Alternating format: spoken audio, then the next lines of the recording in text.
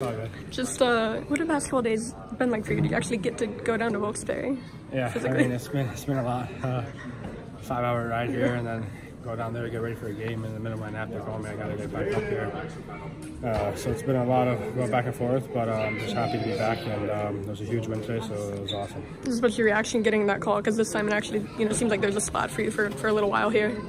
Yeah, I mean, I didn't know at the time what it was going to be like. I had no idea until today, actually. So, I mean, it's unfortunate what happened to Benino, but I know that I might stay here a little longer. So now I just got to keep going and keep working hard every day and be ready to play my best game. Yeah, I know you got some time on the second line last game, but getting an actual thing. What does that do for your confidence? Oh, that's huge.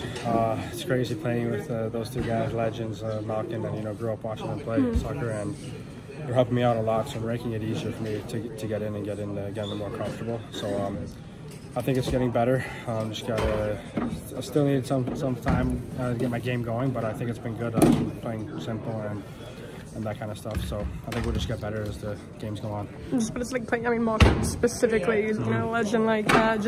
Are you talking to him? Is he a big talker? Or what's like playing with him? Yeah, he talks sometimes. It's awesome. It's kind of like crazy. You like watch him growing up.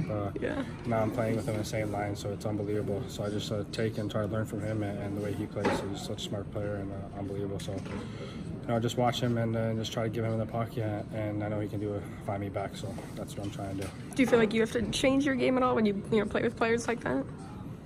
Well, there's got to be more aware. They can pass you wherever you are. So you just got to be aware whenever they have the puck.